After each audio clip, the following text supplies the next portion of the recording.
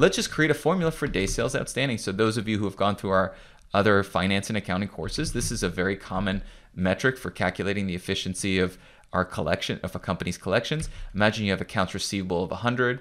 That means customers owe you $100. During the period under discussion, we've collected $100 of revenue. At the end of the period, there's 100 of that revenue that's still outstanding. There's 365 days in this particular period. And so the DSO, the formula for DSO basically says, well, on average then, that implies that about 36 and a half, let's expand this, around 36 and a half days is how long it takes you to collect, right? If I had more accounts receivable sitting there, it would take me longer to collect, right? And if I generated $1,000 of revenue during the year, but in any given period, all of those revenues are actually sitting uncollected, well, then it takes me about a year to collect, right? So this is the formula. And so I'm going to create a lambda for this formula. So just like before, hopefully at this point, this is fairly easy. I'm going to say, well, I have 3 arguments, right? I want my receivables, so my AR, I want my revenue, right? And I want my days in period, right? So I've got all my 3 arguments. I'm going to put in the data, and I want to make sure that I've got this right. So F29 is my days in period.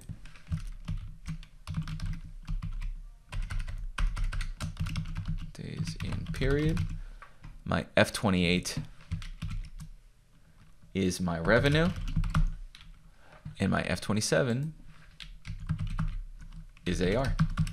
Once I've got that, again, I could try this out by putting in AR is right here, revenue is right here, and days in the period is right here. And this should give me that same, oh, and I forgot to close the parentheses.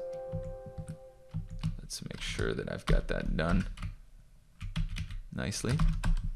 And there's my 36.5. All right, so now, just like before, I copy and paste this in, create my own lambda, my own function. I'm going to call it DSO.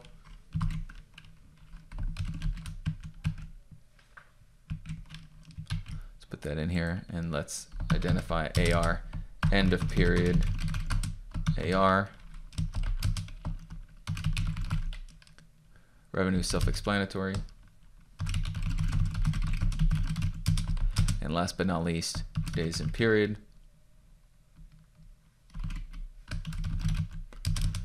The days in the period. All right, again, pretty straightforward. Now the result is I can invoke the DSO function anytime I want, and all I need to do is give it the 3 parameters. And I need to remember it's AR, revenue. This is the one downside of this is when you're creating these, you have to remember the sequence, right? If I actually sort of did this in the wrong sequence,